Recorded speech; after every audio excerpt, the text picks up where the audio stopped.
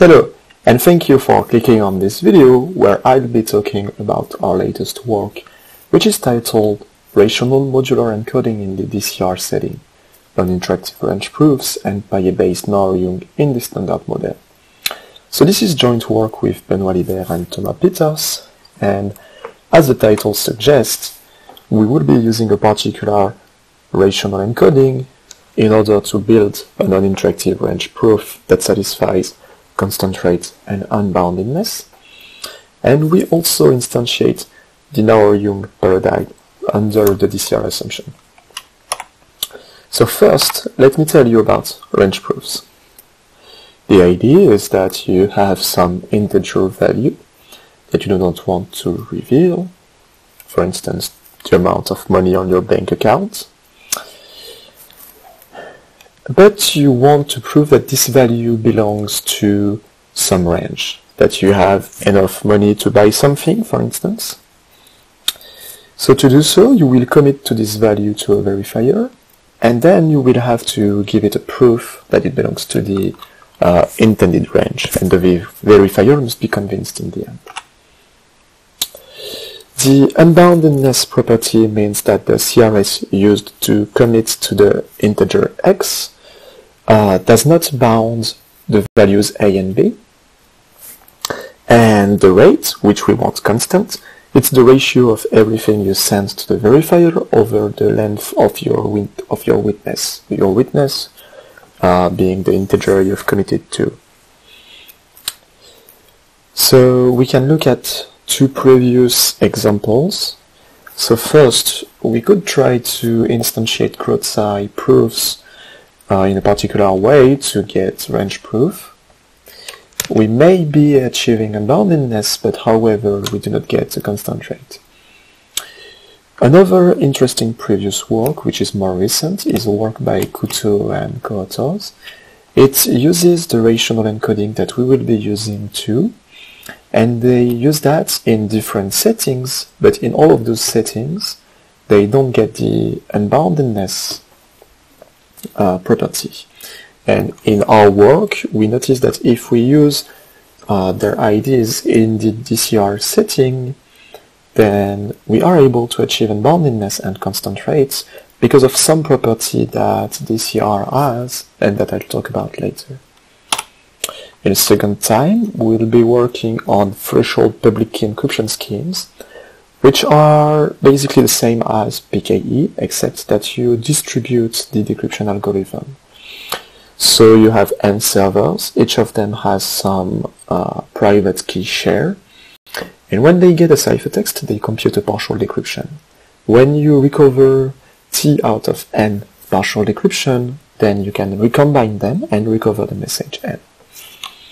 In this setting, Naur-Young was already instantiated under the DCR assumption, but the proof they used for plaintext equality, the proof system they used, was flawed, so it does not really hold anymore. We could also compare our results with one of our previous work, where we give also a TPKE under the DCR assumption that satisfies the INCCA2 security against adaptive adversaries in the standard model, because it has the drawback that the key shares grows with the number of servers. In this work, we are proposing a new Sigma protocol and a new way to turn it into a non-interactive proof system that lets us instantiate Naur-Young in the standard model. We have a slightly weaker security because we're only secure against static adversaries, and that's adaptive, but the public key and key shares don't grow with the number of servers, and so we have a smaller key. So let me first recall what is the zeta decision composite residuosity assumption. So basically, taking n an RSA modulus, it is hard to distinguish between a random n to the zeta residue, or n to the zeta plus 1, and a random invertible element of z n to the zeta plus 1. It has the nice property that will let us reach the unboundedness, that for any zeta polynomial in lambda, then it's equivalent to the zeta DCR assumption is equivalent to the one DCR assumption. So it means that with one CRS comprised of n, the RSA modulus, you are able to do a lot of different instantiations of DCR. So that's the first tool. What we want to build is a trapdoor sigma protocol for gap language. So gap language, it's actually two languages with L sound being slightly bigger than LZK. And so you'll see that stuff that is done honestly belongs to LZK, but when we want to prove the soundness, we only prove that outside of L sound you cannot do false proofs. So we have some gap between what we can honestly prove and not honestly prove. So other than that, it is a sigma protocol in the sense that we have a prover and a verifier. The prover computes a first statement, then the verifier returns a challenge, and the prover must respond to that challenge. Depending on this response, the verifier accepts or rejects. We want the following properties for our trapdoor sigma protocols. First, the completeness, which is if you do stuff correctly, then the verifier accepts. The special zero knowledge is that on input a statement X that belongs to LZK and a challenge, then you can generate false transcripts that are indistinguishable from a real transcript. So we have the special soundness. So as I said, this is here where we get the gap between LZK and L sound, because here if X does not belong to L sound, then whatever first message you send and whatever challenge is then returned, there is no accepting answer except for one challenge. So this challenge will be computed by something called the bad challenge function. But this bad challenge function needs some supplementary information that is given by a trapdoor. And to get this trapdoor, you have to replace the generation of the CRS gen by the trap gen algorithm. So think of it as the CRS will always be some RSA modulus n, and so the trapdoor will always be its factorization PQ. Okay? The next tool is this rational encoding. So let's say we have some rational number R over S, which belongs to, so the numerator and denominator belongs to some specific range. Okay? We're going to encode it as R times S to the minus 1 mod n to the zeta, where zeta is chosen in a particular way. Now, how do we extract T from its encoding? Well, we can define the following two-dimensional lattice lambda, okay, which is the xy that satisfies x, s times x is equal to y times r mod n to the zeta, and we actually know a particular basis of this lattice, okay, this vector and this vector, they form basis of it. And so we are able to use Gauss algorithm to recover R and S. This was proven in a previous work, so we can recover R and S. So using this, we can define the following encryption over rationals.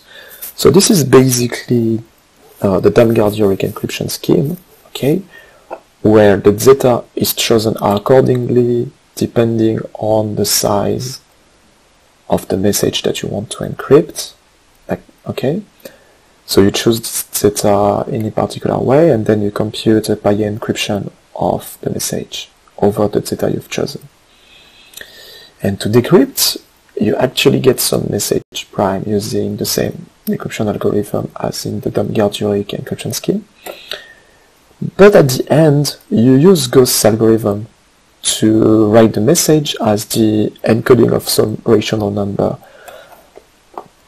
Okay, so this lets you apply homomorphic operations on ciphertext, even over rationals, but still get a correct decryption in the end.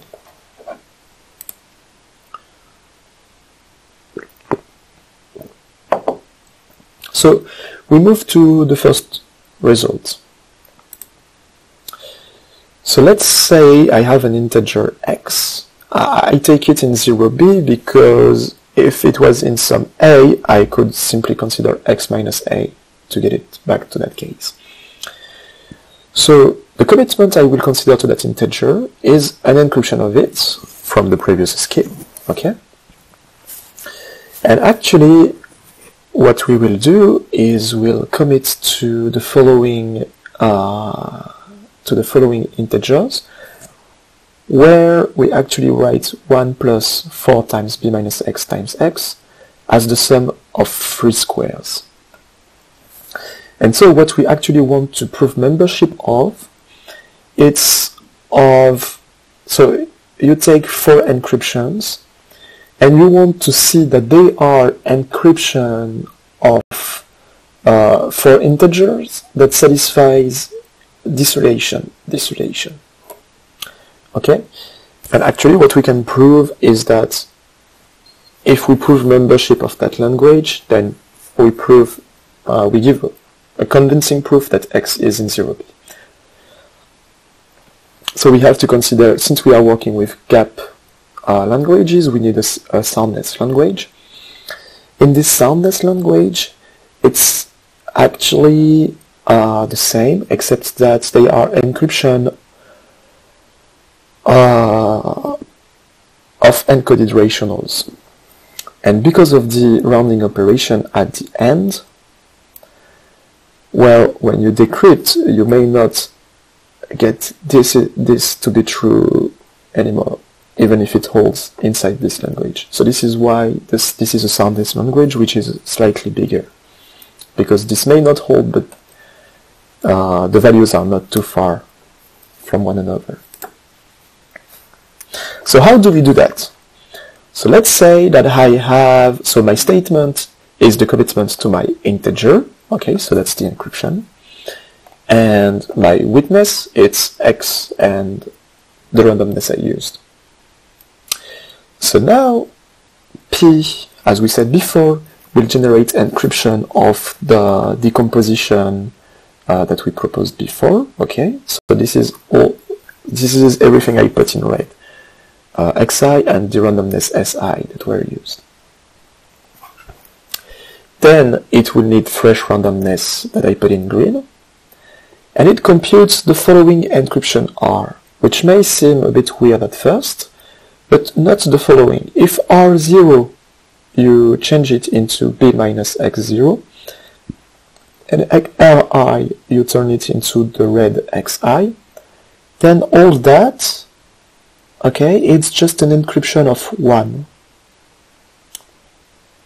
So this will be important later, so try to keep it in mind. And then for consistency, it encrypts the Ri used before in big Ri. And it sends all of that in the end. The commitment, the encryption, and the value R. Then it gets a challenge, which belongs to 0 to the lambda minus 1.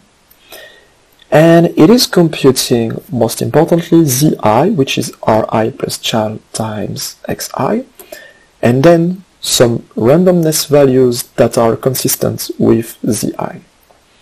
Consistent in the following way. V will be checking the following things. First, it checks that Ri and Ci are consistent with the Zi, in the sense that they must satisfy this property. Okay. And most importantly, it computes this value, this Boolean value, and we see the following. So Ci to the minus Zi, when we look at it and expand it, we see that the red parts, as I said before, all of that, the beginning of the ciphertext, it will be an encryption of 1 times chal. So this encryption of 1 times chal, we've computed it in the reverse way. So we can remove it with the last thing we added here.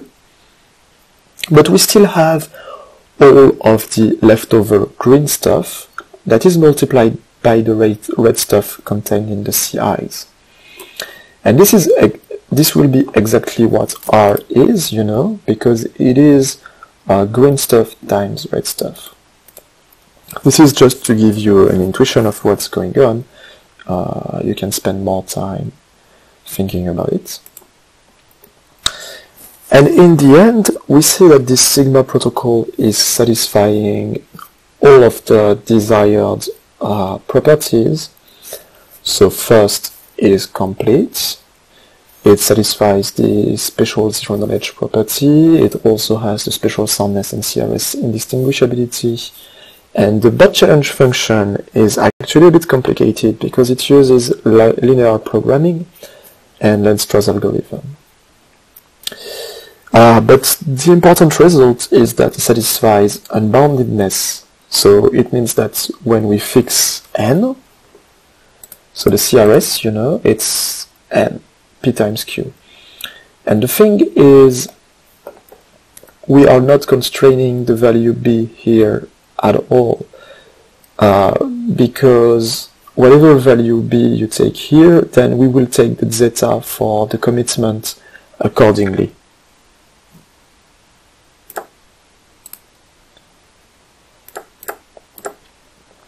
So this is why we reach unboundedness. Then we also achieve constant rate because, well, we can compute what it is that we have in a full transcript. And we will see that because of the way we choose zeta to be the smallest integer that is close to the xi's and x and everything, we get the constant rate. But most importantly, we want a non-interactive range proof. So to do so, we want to compile all of that into a multi-theorem non-interactive zero-knowledge proof, but we don't want to lose the unboundedness property nor the constant rate property. And we can do so using different OR tricks and other properties like that. So next, we move to how we instantiated the Naur-Young paradigm under the DCR assumption in the threshold setting. So to give you a bit more insight on how a threshold public key encryption scheme works, it's actually a 5-tuple of algorithms: keygen, enc, partial decryptions, partial verification, and combine. The partial verification algorithm I won't talk about here, because this is something we can add on top of everything at the end.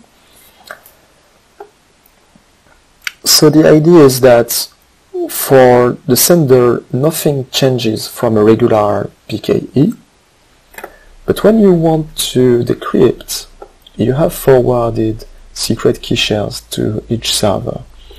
So you forward the ciphertext to each of them, and they compute a partial decryption of the message. And when you have at least t that you gave as a parameter here out of the number of servers, then you can use the combine algorithm to recover the message m, if the TPKE is correct. So m prime is equal to m. So what kind of security do we consider for TPKE? In our case, we're interested in the static in CCA2 security. This security is as follows. The adversary chooses a threshold T and a set of corrupted adversaries C, which is comprised of exactly T-1 servers. And the challenger, it will generate the public key and secret key accordingly to the choice of the threshold, and it will return the public key and the secret key shares of corrupted servers. So this is an NCCA2 security, so you have access to not a decryption algorithm, because there is none here, but you have access to every partial decryption algorithm for each of the servers.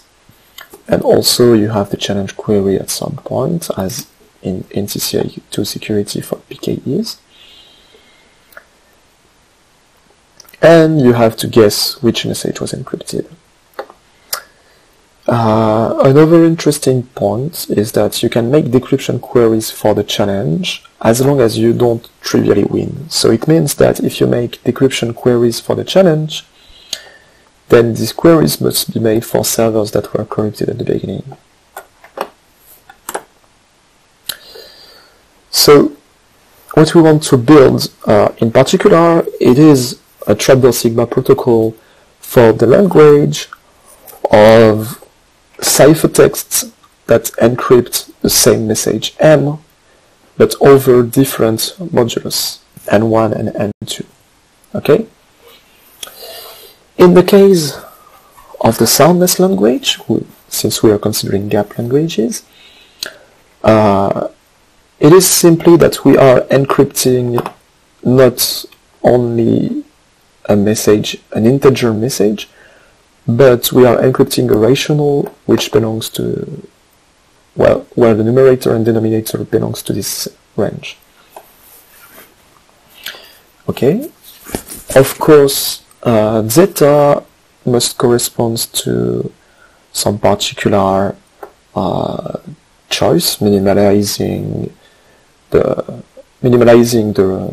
modulus, but still allowing for correct decryption at the end.